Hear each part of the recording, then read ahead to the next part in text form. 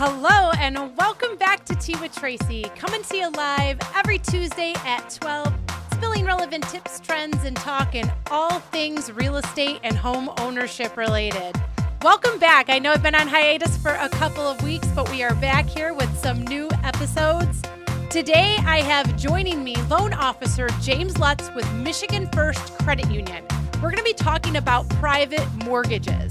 Now, some of you may say, well, what's a private mortgage versus just a regular mortgage? We're going to explain that to you today. So in just a moment, let's get James on to join us. Hi, James. Hey, Tracy. How you doing? I'm great. How are you doing? I'm doing great. Thank you. It's good to see you. So thanks for joining us today. I know we're going to be talking about private mortgages. And, can you first tell us, what's the difference between a private mortgage and just a regular mortgage or a traditional mortgage? Absolutely. Now, the easiest way to explain it is a traditional mortgage such as your FHA, conventional, VA, the stuff that everybody hears about, those are backed by the federal government, by FHA, VA, to where basically if the loan fails or if the person doesn't make their payments, the bank that did that mortgage is really not held liable. They get bailed out by the federal government. Now, a private mortgage is not backed by anybody other than the institution that lends out the money, so they just take a little more risk, and they kind of get to make their own rules, which is a benefit. We don't have to follow the traditional guidelines, if you will. Right. Okay. So you have a little more flexibility when it comes to the mortgages, and you know what? I'm gonna have to put my headphones a little sideways so that I can hear you. I can hear you as well. So it's a little difficult for me to hear you through this. So, okay. So a private mortgage, then you have a little more flexibility. You don't necessarily have to follow some of those guidelines. Why would somebody want to use a private mortgage versus, just a traditional mortgage? Yeah, for sure. Some of the main reasons, there's a lot, but the main ones that we run into, first of all, are credit-based. Whether you have low credit or you just have a lack of credit history, sure, to where you just don't fit that little box that allows for FHA and other types of loans. Right. Some other great reasons are bankruptcy. If you filed for a bankruptcy within the last 2 years, you don't qualify for the FHA. 4 years for a conventional. So that's another great reason. And we haven't seen it in a while, thankfully, but if we do, again, people that have foreclosures or short sales, that's right, another thing. You have a general waiting period before you can sure, qualify for a government-backed mortgage. A lack of 2 years of solid work history.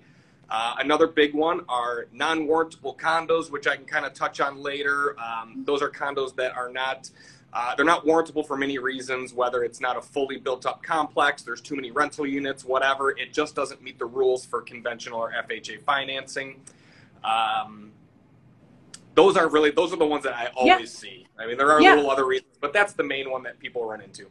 So there's a lot of different reasons why you may or may not qualify for a traditional mortgage, and a private mortgage might be the way that works for you or works better. Now, are there any reasons you wouldn't want to go with a private mortgage, that you would prefer to go with one of the traditionally backed mortgages? Yeah. Absolutely. There are obvious benefits to a private mortgage that we just talked about. You can get around a lot of those things. But if you can qualify for a traditional government-backed mortgage, you're going to have a lower down payment with a traditional mortgage. Typically, depending on your credit score, you're going to have a lower rate with the traditional mortgage. Those are the big two right there, is just your interest rate and sometimes the term too, because we do offer fixed and adjustable rates on the private mortgages, depending on the scenario. But if you qualify for a government mortgage, we're going to take advantage of that definitely before we try to use a private. Absolutely. And I know every person is different, right? Today you're kind of giving us some general guidelines and information, but every single person's situation is so different. I know I've seen before that there's a list of 40 different things that contribute to what your specific interest rate will be, your loan amount. So you can't just, look at, it's not a one size fits all. So we definitely want to be talking to. That goes for your private mortgages and your government-backed mortgages. There's no family, no individual is alike, and even the littlest nuance can make an impact. So you're absolutely right. Yeah, so take this information as general information, but if you need specific information for yourself, make sure that you contact your loan officer, your professional, and if you don't have one, James is always happy to answer questions. So, Yep. yeah, so how does somebody, you were going to tell us a little bit about non-warrantable condos. Can you just touch on that? What does that mean? How would somebody know if they had a non-warrantable condo?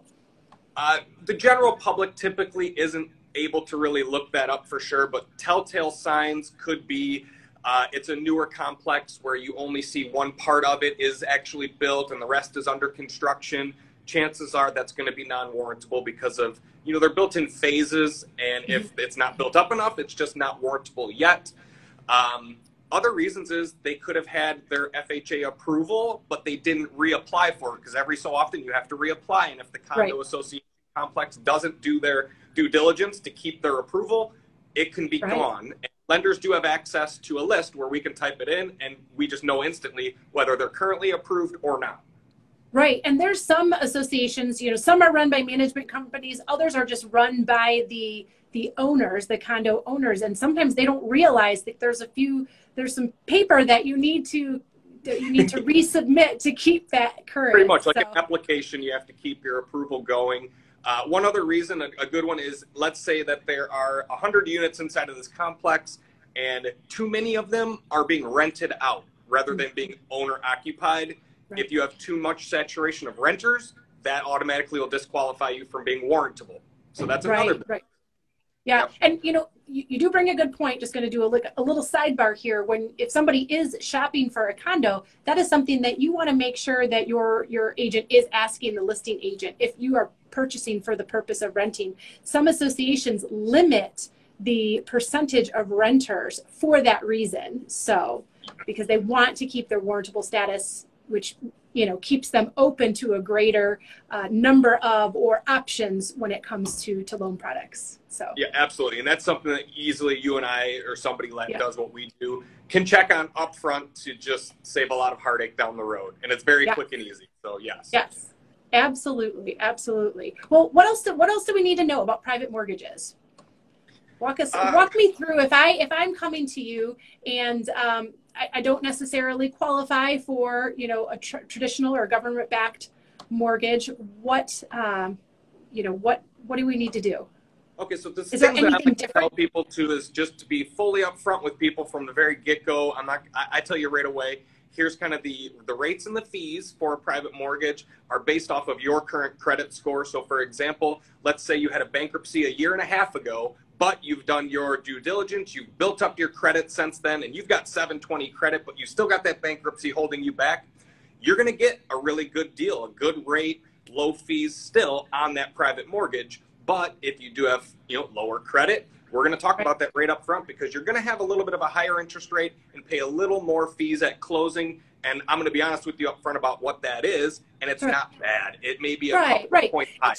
It's just different. It's because you're a riskier, right? So, because even though it might not be government backed, it's still backed by the financial institution. And so they take a look at all of that. So, and you bring up a good point, something that's really important, especially if you're considering, you might not be considering making a move, in the next 6 months. It might be a year or two down the road. It's always a great idea to check in with your loan officer, your financial advisor, and just check in to see where you're at, because there might be things, credit history, it's just that, it's your history and your recent history especially. So there might be things that you can do to improve your credit score and your standing to put yourself in a better position when the time comes to make that purchase. Yep. And another great thing to think about too is you're not married to that interest rate. So the people that I help with a private mortgage, there's obviously always a reason, whether it's a waiting period on a bankruptcy or you have to build up your credit. You're going to get into the home of your dreams that you love, but you're not going to be married to that interest rate and that private mortgage forever. It's just a temporary thing to get you in, and then we're going to keep the relationship open, help you build your credit, wait for that 2-year mark to hit on your bankruptcy, and then we're going to refinance you into that long-term, low-rate, government-backed mortgage, but you still got the house that you loved. So right. Or these things are that you loved, or if you're in a situation you need to get into something, or you just want to, you want to get in and start building equity, because that's especially those that are going from renting or even living at home, building equity, that makes a huge difference in what happens next. So. Oh, big time. And I did one other thing that's very, very important about the private mortgages I haven't mentioned yet, which is the main thing I talk about. It is a 10% down payment minimum. So you do have to come out of pocket, put a little more skin in the game. Yep. And again, that's also a case-by-case basis. 10 is the minimum, but some files, the CEO and the chief of lending, they are the ones that look at the files that I build, and they personally approve them. So I always ask for 10%.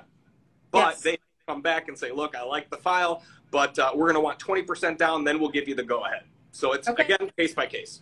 Yes, case-by-case. So those are all things, and again, all reasons to provide as much information as you can, about, what your holdings are, where things are at, and that's how you will be able to provide them with the best situation and option for. Absolutely. Yeah. All right. Well, is there anything else that we should know about private mortgages?